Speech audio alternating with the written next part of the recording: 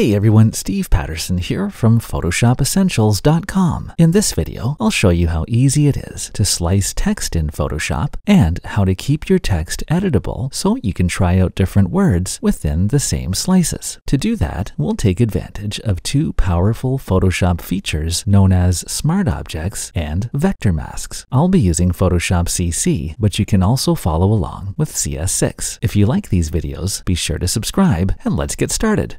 The first step is to add some text. I've gone ahead and added my text, and if we look in the Layers panel, we see how my document is set up. The main image is on the background layer, and the word slice is on a type layer above it. I've added a stroke around the letters, which is listed as an effect below the type layer. The remaining text, buy one, get one free, and so on, is in a layer group at the top. I've placed it in a group just to keep it out of the way. For this effect, the only text we're interested in is the word slice. To keep things simple, I'll turn the layer group off for now by clicking its visibility icon. And now we see just the word slice in front of the background image. I downloaded the image from Adobe Stock. To keep the text editable as you slice it, convert your type layer into a smart object. First, make sure that the type layer you need is selected. Then click on the menu icon in the upper right of the Layers panel and choose Convert to Smart Object. A Smart Object icon appears in the lower right of the preview thumbnail, telling us that our text is now safely inside a Smart Object. To draw the slices, we'll use Photoshop's Rectangle tool. Select the Rectangle tool from the toolbar. Then in the Options bar, set the tool mode to Path.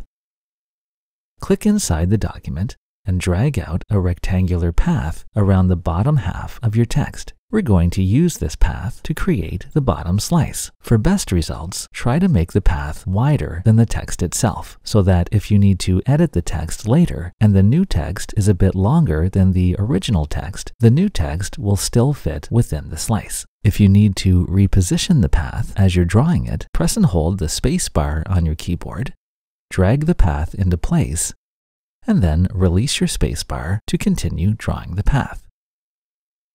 And now that we have our path, we'll reshape it into a diagonal slice. Select the Direct Selection tool from the toolbar. By default, it's hiding behind the Path Selection tool or the black arrow tool, so you'll need to click and hold on the Path Selection tool until a flyout menu appears, and then choose the Direct Selection tool or the white arrow tool from the menu. First, click anywhere away from the path to deselect it. Then, click in the top left corner of the path to select just that one anchor point, and drag the point downward to turn the top of the path into a sloped diagonal line. Photoshop will ask if you want to convert your live shape into a regular path. Click Yes. Then click on the anchor point in the top right corner of the path and drag that point upward. You can go back and forth with the 2 points, clicking and dragging them up or down as needed until the angle looks good. To create the slice, we need to turn the path into a vector mask. In the Layers panel, make sure your Smart Object is selected, and then press and hold the Control key on your keyboard or the Command key on a Mac and click the Add Layer Mask icon. A vector mask thumbnail appears next to the Smart Object's preview thumbnail, and in the document, we see that the top part of the text has disappeared. Only the bottom part inside the vector mask remains visible, creating our first slice. To create the top slice, make a copy of the Smart Object by dragging it down onto the Add New Layer icon at the bottom of the Layers panel. A copy appears above the original. Then go up to the Options bar, click on the Path Operations icon, and choose Subtract Front Shape. Now notice that in my case, all of these options are grayed out. If that happens, click inside the slice to make the path outline active, and then go back to the Path Operations menu, and this time we can choose Subtract Front Shape. This inverts the vector mask, making the top slice visible, and we now have both slices. We don't need to see the path outline anymore, so to hide the path, just click anywhere outside of it. Now, it may look like our text is still in one piece, but you can turn the individual slices on and off by clicking their visibility icons in the Layers panel. If I turn off the top Smart Object, we see only the bottom slice of the text. And if I turn off the bottom Smart Object, we see only the top slice. To move the slices apart, select the Move tool from the toolbar.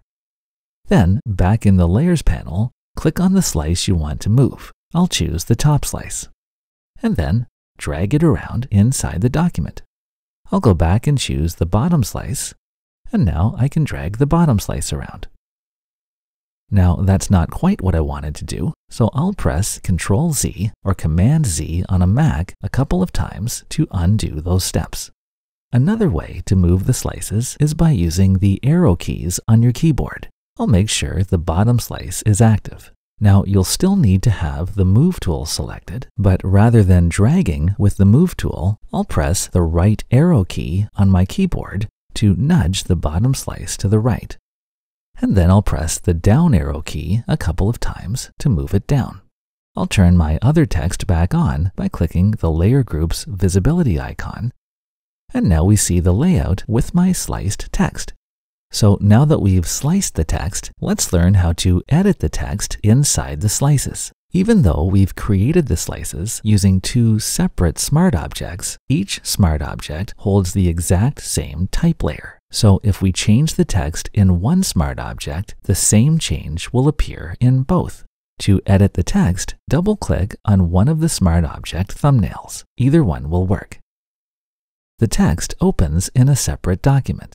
Select the Type tool from the toolbar, and then edit your text. I'll double-click on the text to highlight the entire word, and then I'll change the word from slice to pizza. To accept the change, I'll click the check mark in the options bar. Notice, though, that I now have a problem. The new text is a bit longer than the original text, so it doesn't quite fit within the viewable area of the document. Part of the letter A on the right is extending off the canvas.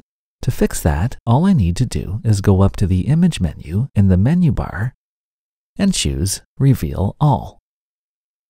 And Photoshop resizes the canvas to fit the entire text. To accept the change and return to the main document, we need to save and close the Smart Objects document. Go up to the File menu and choose Save, and then go back to the File menu and choose Close. And back in the main document, we see our effect updated with the new text.